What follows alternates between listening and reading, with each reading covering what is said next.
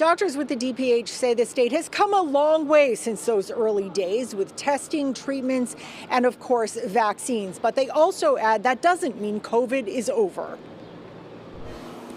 Change is coming as the state prepares to end the COVID-19 public health emergency. This is not the end of the pandemic. This is not the end of COVID.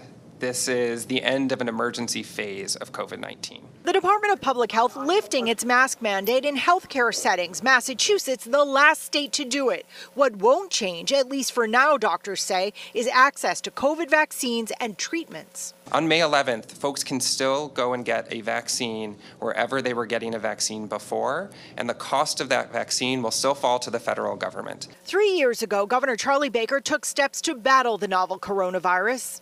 I'm declaring a state of emergency in Massachusetts. The public health commissioner says the state has come a long way since then. We have a stockpile that didn't exist before that holds necessary personal protective equipment, necessary tests and treatments. Nearly 23,000 people in Massachusetts have died from COVID-19.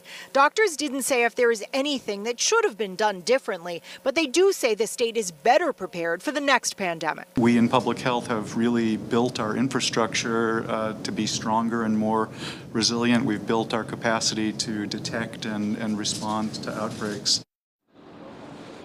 And doctors are asking hospitals to continue to watch the numbers closely, keep an eye on them in case a return to masking is in fact needed. And in the meantime, they're recommending people stay up to date on their vaccinations.